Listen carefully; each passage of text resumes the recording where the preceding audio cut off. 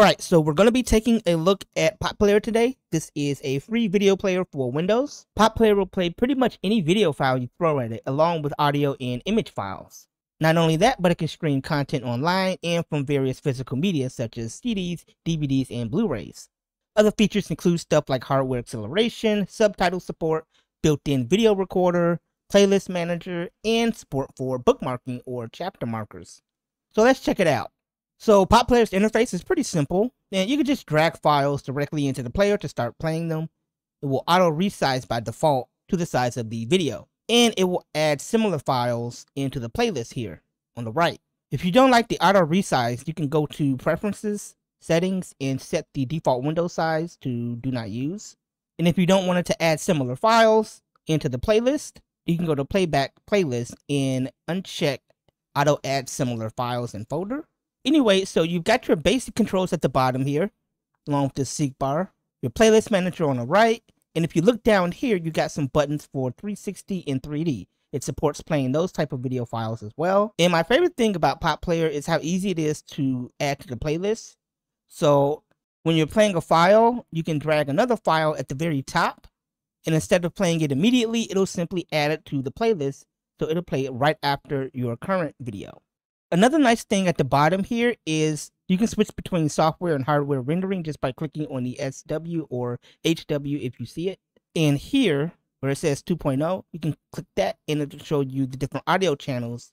And if you click on a little cog icon down here, it'll bring up this little window where you can customize the EQ, adjust the video quality, which is a bit aggressive, so you want to be very conservative changing this.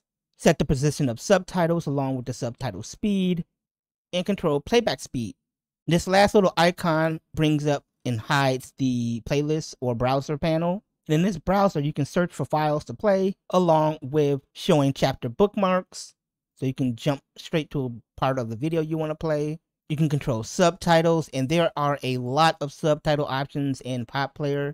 You can also translate audio and save them as subtitle files. And it can grab these subtitles from sources such as Google Translate. Let's say you're playing a list of videos or audio in this playlist and you want to save it. You could just right click into the playlist area and go to Playlist, Save Playlist As. And you can save it out as a Potplayer based playlist, which has its own set of features included with it, as well as regular playlist files, Winamp playlists, and save it out. I've got this DPL file here, and if I click it, it immediately opens up to the playlist right from where I left off. And of course, if you make any changes, close the player, open it back up, your changes will be saved. Another nice thing about the playlist manager, in this playlist panel, if you right click and view as, you can set how to view the list of files. So by default, it's set as a list, but you can show thumbnails and set the size of these thumbnails to large, small. And if you go to playlist settings in this context menu, you can choose what information to display next to the thumbnails. Like if you don't want to see the number in the playlist or the duration, you can show hide the extension, set the sort, font size. Like mentioned earlier, subtitles are supported, and if you go to browser subtitles, you can view the text and jump to a portion of the video just by clicking on a subtitle. And if you click on the little menu icon, it brings up all the subtitle options. One of the things I really like about this is if you use the mouse wheel, you can scroll through all the various subtitles built into the video, or simply go to the Add Select Subtitles and choose from whichever subtitle exists. Potplayer can generate subtitles for videos that do not have subtitles using AI and various search services like Google Translate. I think this feature is new, I'm not sure. I just recently discovered it, and I only ever got the Google Translate option to work, which is really terrible. But I did find a ChatGPT extension that works incredibly well for generating subtitles and translating audio. If you right click and go to audio, select audio stream, and you can choose between any available audio channels to play from. One of my favorite features of Potplayer is the bookmarking feature. You can do this either by pressing the H key, and this will bring up the Bookmarks context menu where you can add a bookmark, or simply press the P key. Then you can go to Browser, and under Scenes, Marker Bookmarks, you should see your bookmarks, and you will see it down here in the seek bar.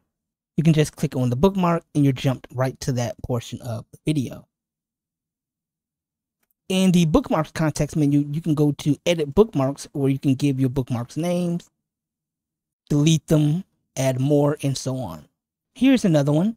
If you go to preferences, playback, and check show thumbnail previews in the nav bar and hover over the seek bar, you'll see thumbnail previews. Potplayer makes it really easy to take screenshots of whatever you're watching. Simply press the K button. You can take a screenshot of the source frame, which will be the native resolution of the video, or the current frame, which will be based on the current window size. So we'll take one of the source frame. And this is a 4K video, so the resolution of this image is 4K. And if we take one of the current screen frame, we get that same image, but it's based on the actual size of the window. In addition, you can save out as various formats: PNG, WebP, bitmap, and you can take consecutive images, set a prefix, set output format, quality, and the amount of frames you want to take. In this case, I'll take about 20 from this position, start, and now when I play the video, it'll capture those screenshots. And just as easily, I've got snippets of that scene. Potplayer can also take thumbnail sheets. If you press Alt-N, you can drag files into this window here, set where you want to save, set the number of columns and rows, choose which information to display, and then hit OK. And what this did is take, in this case, a 4x4 thumbnail sheet, which includes information about the resolution, codec, duration. As mentioned earlier, Potplayer will play pretty much anything you throw at it. You go to Open in the Potplayer menu. You can choose to open screen capture, record from a webcam or camera, analog video, DVDs, Blu-rays. And in this example, I'll open up the webcam capture. You can also open up the device settings by pressing Alt-D. And you can configure your screen capture settings, your webcam, digital TV settings. For webcam, I'll set to my Elgato, set your audio options, resolution, and hit open device. If your device has additional options, it'll pop up here. And now I got what's being displayed on my laptop. If you want to do screen capture, you can open up that same menu by Alt-D. Go to screen capture, set whether you want to record a fixed area, specific window, recording resolution. And then it pops up this little window where you can drag and select which area of the desktop you want to record or capture. With Potplayer, you can stream online content. Go to the menu and go to Open and Open URL. Paste in the URL, hit OK, and Potplayer will begin streaming that file. It is possible to stream video from sites like Twitch. You can open up a URL, paste in that Twitch link, hit OK, and it begins playing the stream where I can set the resolution. Now, Potplayer doesn't natively support Twitch links. This is an extension that I installed, but it's just to demonstrate that it is possible to play Twitch and Potplayer. What you will discover very quickly when streaming content online, Potplayer, is that the quality is vastly superior than watching in the browser. Here I have the stream open in Florp, and I have the stream open in Potplayer. If I look at my memory here, you can see that Florp is using almost a gig, whereas Potplayer with the same stream open is only using about 250 megs. Not only will the quality be better in Potplayer, you'll be using less resources on your system. So that you don't always have to copy and paste the URL in Potplayer to open videos online, I recommend getting the Potplayer extensions available in Firefox and Chrome.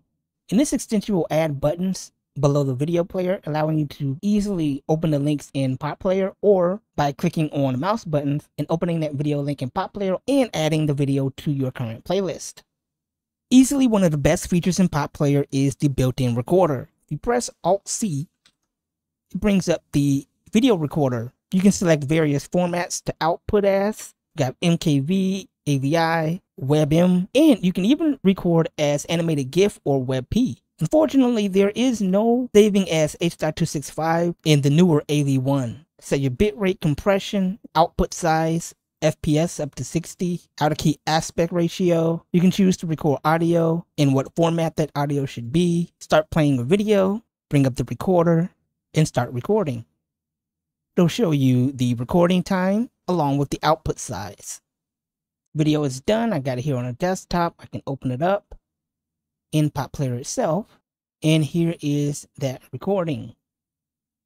Potplayer supports skinning, so if you go to the menu, view skins, you've got a variety of options for your current skin. And if you go to skin settings, you can select your current skin, change the display of the context menus, set the transparency, and various other things. One key option you might find helpful is to slim down the context menu by switching to the simple pop-up menu. It gets rid of a lot of the clutter in the context menu. Anyway, to add a skin, you'll need to download one online. Here's a website that has various Potplayer skins available for download. Here's one that I like, so I'll download that one. Open it up. And in Potplayer, you want to open up the skins folder.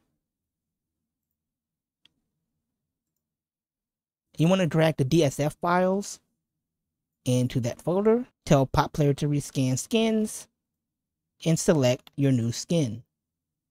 Takes effect immediately, and now we have a nicer looking Potplayer. Now, what I recommend you do after you switch skins is to restart Potplayer to make sure that all the menus and stuff adjust.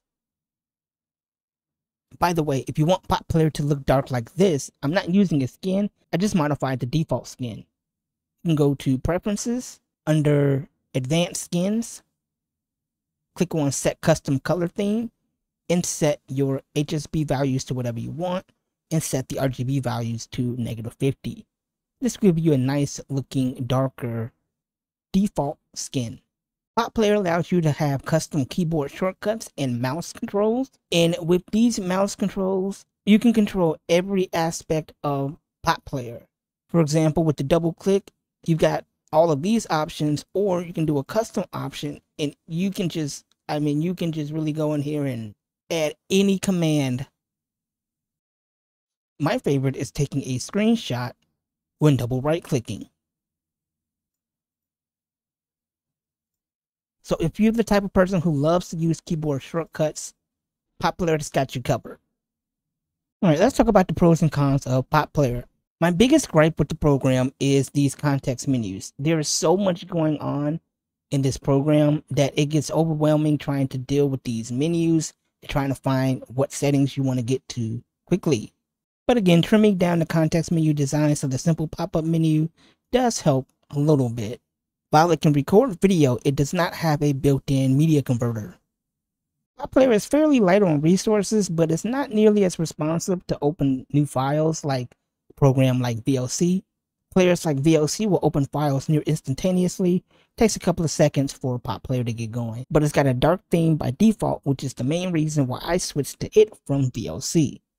I like that it supports every video format out, so you never have to worry about, oh, is it going to play this or is it going to play that? Yes, it'll play it. And how easy it is to take screenshots. So that's Potplayer for Windows. Check it out.